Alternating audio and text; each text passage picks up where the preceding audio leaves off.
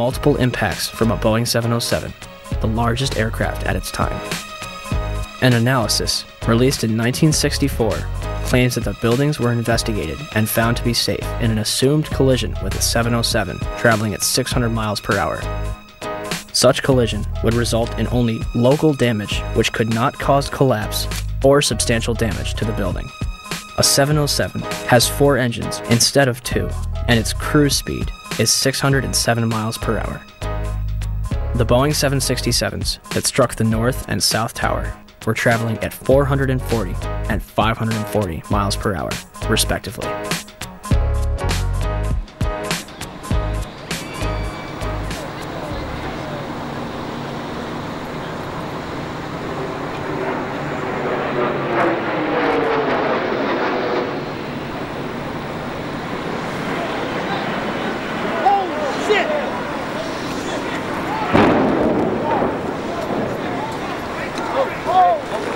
Breaking news on WCBS 880, right here, right now.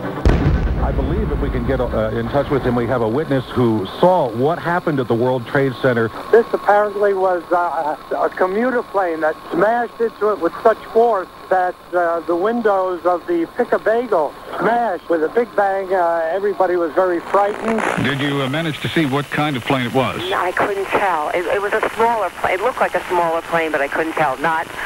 I'm not really sure. A medium-sized body plane with engines on both sides. Almost like a gray-black color in nature on the plane. I would say it wasn't a huge jet, but it was a plane that sounded like it was a fighter jet overhead. I work right next door at 74 Trinity Place. We heard the first one come in. I didn't know what it was. It sounded like a missile.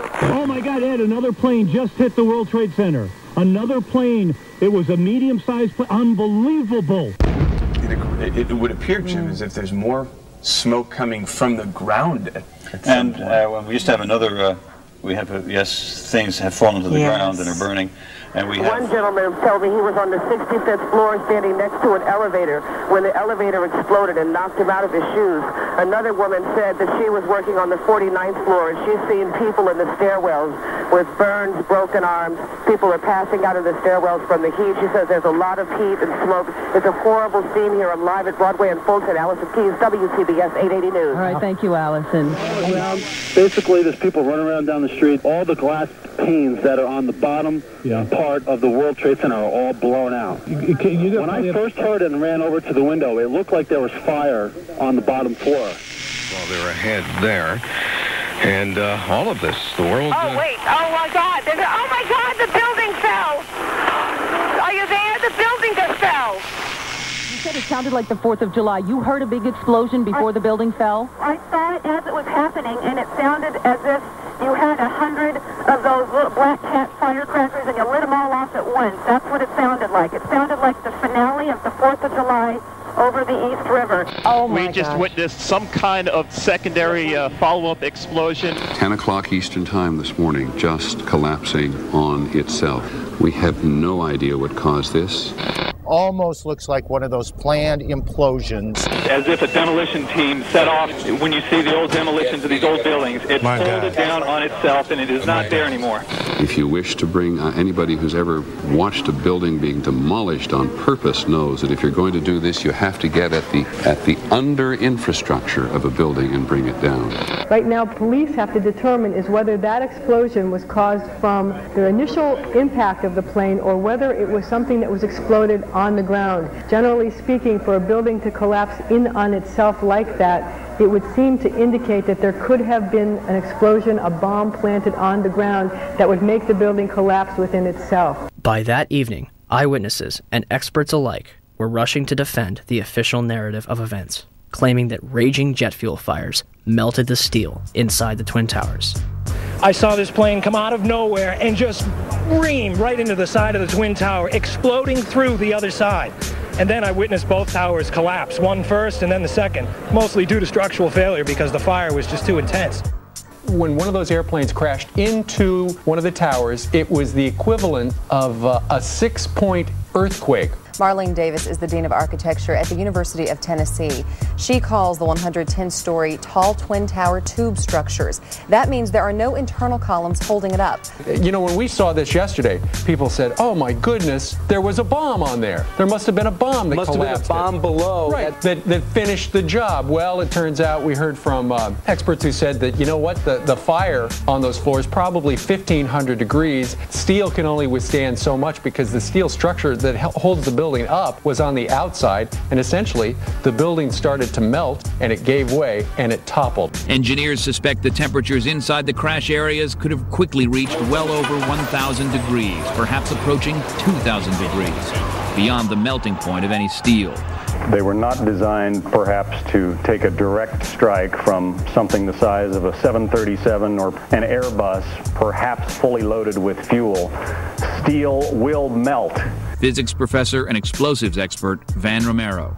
Even if there was no secondary explosives in the building, hitting the having the airplane hit the building where it did, a large amount of weight above the damaged location, that damaged location being further damaged by the fire, that structure could no longer support the weight above it, and the collapse ensues. Numerous individuals, including some of the architects themselves, would claim that plane crashes were never taken into consideration and that the building was doomed to failure.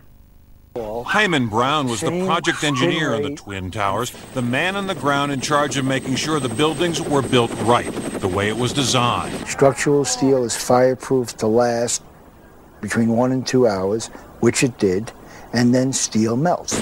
Each tower was built around a central core.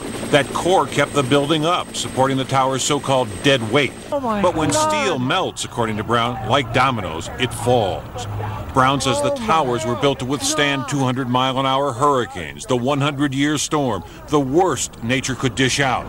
But he says an airplane crash never entered anyone's mind. However, that's not entirely true. Yet the impact of the planes alone did not cause that failure. In fact, tall building designers try to anticipate air accidents. Marc Loiseau is president of a company called Controlled Demolition.